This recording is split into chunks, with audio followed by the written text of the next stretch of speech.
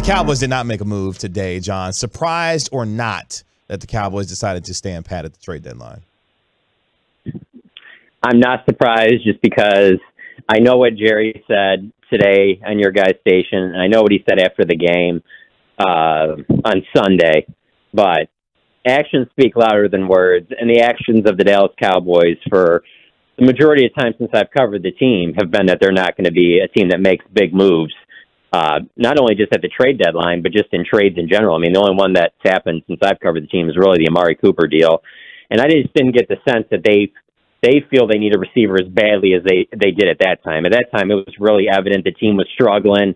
On top of it, I mean, this team's 6-2. And so as much as I think that they needed to add a wide receiver, I don't think they felt they needed to add one as badly. But the fact that they were at least making calls and there was interest at wide receiver, if I'm going to sell any hope to any Cowboys fans, hey, maybe this just in some way, some small way, ratchets up maybe some December interest in Odell Beckham. So, John, I mean, obviously, I think we're all speaking about the reported interest that they had and discussions that they were having with the Texans on maybe making a deal for Brandon Cooks. Do you have any further insight or any ideas of what the discussions looked like for Brandon Cooks?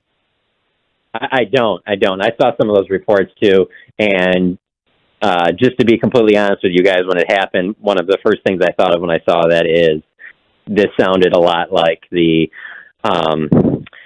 right before Dak hit the deadline on the first franchise tag, and when he ended up playing under the tag. I don't know if you guys remember at the time, but there were some reports that came out that they were really close, and they started talking right before the deadline, and they just couldn't get it done. I don't buy into that stuff. If you really are going to get something done, you know in advance, hey, this is what we're offering, this is what we're doing.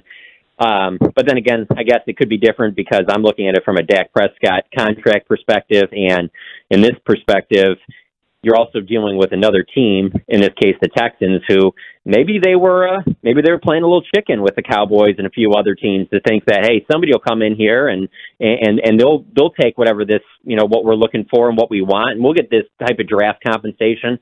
And then all of a sudden, maybe in the final 10, 15 minutes, they didn't get what they were looking for, but I don't know that I buy that. It came down to just, the clock down to the last few seconds. I think that all sides involved were just probably not as close as what's being reported. John, when you look at this team now going forward, based on not making a move at the trade deadline, do you still see something possibly happening in the free agent market, Odell Beckham Jr., or anything else? Or is this team pretty much where they are now after acquiring Jonathan Hankins on this defensive line? Yeah, I don't think that they're necessarily this is it. Odell is certainly one that, until he signs somewhere else, that has to be on the radar. Of course, he has to come back and show that he's healthy, and I would think that he would need to play in some regular season games before you'd want him to play in any playoff games. But even with him coming off a second ACL injury, I just, if he can show that knee is healthy, Odell, I would be surprised if he doesn't have something to offer. He was such a huge part of taking that Rams team and putting them over the top last year. I don't see why a year later he couldn't do something similar for a team like the Cowboys. And judging by everything that I've seen reported about his injury and him coming back and what he wants to do, everything I've heard is it's all Super Bowl related. I want to go to a team that has a chance to win a Super Bowl. And so for all those that would think, oh, well, then he's just going to go back to the Rams. That was the talk, before the season started. Well, they're not looking that great right now. And then you have teams like Buffalo and obviously Green Bay. But I think if the Cowboys really wanted him and just the way that Odell is in terms of his play style, he's a big personality, reminds me in a lot of ways of Des Bryant. They're friends. I've always seen a lot of similarities between those two. I could see him really loving that idea of being the guy that ends up helping the Cowboys put everything over the top. And so until he signs with another team, I would not close the door on that. But there's other possibilities out there. I wouldn't say that they're completely set with this lineup. Especially if wide receiver play doesn't get better on the team. John, I was about to bring it up, but we got someone on the truckwreck.com text line saying, why do you think Trysten Hill got released? And that was something that maybe slid a little bit under the radar as it wasn't a trade, but it was a move that they made. What was the decision-making behind Trysten Hill being released and moved on from by these Cowboys? I'll tell you, one of the most interesting things around this time of year in the NFL is trying to just track certain guys that aren't playing. You know, you're like, why isn't this guy out there right now this week or whatever like that? And there is that little bit of they don't want to play that certain player because they are trying to shop that player. They don't want them to go out there and get hurt. And so for that, I'm bringing that up because I see some of that with potentially the Trysten Hill being inactive this past week, and then also where krld-fm is, where with him coming back from injury, and he's pretty close. I think what it came down to is that they're pretty loaded on the defensive line, and it became a numbers game, and so it was probably going to have to be Trysten Hill or Beckham, and Beckham brings more value. I mean, he can rush the passer. You could argue last season was the best season of his career. Whereas Trysten Hill does a lot of similar things that Neville Gallimore does. They just added Jonathan Hankins. This is a team that, I mean, not just this team, but most teams, you know, on those third downs, when you're looking for someone to rush the passer, that's generally when they're bringing more DNs out on the field, not more, you know, three technique defensive tackle types. And so I think it came down to Neville Gallimore and Trysten Hill, and krld-fm gets mixed in there as well. And I think that they just decided, it's a tough decision. We'd like to keep Trysten Hill, but we got to get rid of somebody, and so it ultimately ended up being him. Jon Machota of The Athletic joining us right here on the Get Right Revenge KG on 105 through the Fan via the Diamond Factory Hotline. So now as we spin this forward here, this team on its bye week, 6-2, sole possession of second place in the NFC East, right in the thick of it in the NFC playoff picture altogether. How does this team move forward now, and what do you believe the ceiling is for this team given what they currently have on this roster? Well, I still think the ceiling of this team is they can get to the Super Bowl. They obviously would have to stay. They'd have to stay in pretty good fortunes in terms of the injury department. You know, you can't lose a Micah Parsons or DeMarcus Lawrence or Trayvon or Dak or, you know, some of these other guys, CeeDee Lamb and such. So they're going to have to be fortunate there, stay relatively healthy on the offensive line.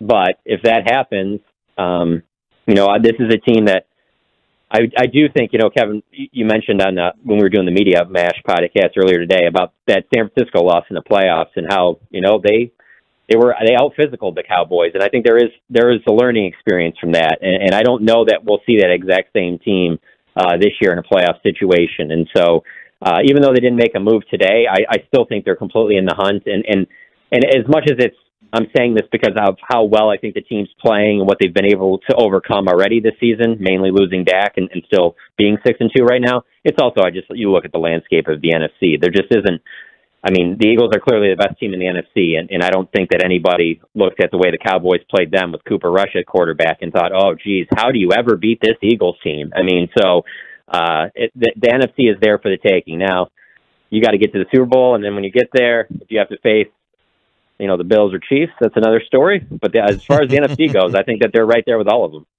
We're talking to Jon Machota. And John, I mean, I think we've reached the pinnacle of Tony Pollard talk in around the nation at this point.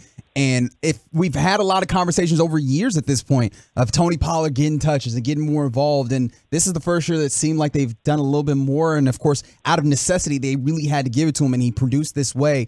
What is the ideal mix of Tony Pollard, Ezekiel Elliott, and do you trust this organization and especially this coaching staff to actually hit that number or hit that mark? I do. I know fans want to see Tony, especially after Sunday, you know, get this 20 carry. He's the lead back. Everybody just move out of the way type thing. But I don't get the sense that's going to happen. And today's a good day at the Star because we got a chance to talk to all the assistant coaches, and we don't get to talk to them during the season other than during the bye week and then one time at training camp. And it's kind of, they make almost all of them available in like a 30-minute window, so you got to get what you can get. And I'll tell you what, running back coach Skip Pete was as good as anybody in terms of just talking about that group and the balance between using Zeke and Tony Pollard. And the way he compared it is that Tony Pollard's like a race car where when they have him out there, they want to be able to maximize every touch that he gets because he has the chance to do what he did in that game against the Bears and have those big runs that he's turned several of them into long touchdown runs. And see, the thing is, though, is if you have a guy like that, you don't necessarily want him getting, you know, the 18, 20, 25 carries because that will take away from what he is. When they have him out there, they want him to be at his best so that if a hole does open, he can take it to the house. And then obviously the other side of it is he compared Zeke to more of your, luxury sedan type who can last for several miles and you don't have to worry about the wear and tear as much. And is the physical type guy. And he compared them two to one being basically like a hammer and the other one being the sword, and that just the way that they work together, I just think that that's generally what they want. They want both of those guys to play together. And of course, Jerry Jones, whenever he's talked about Zeke, he talks about how, the team goes as Zeke goes, and people roll their eyes at that.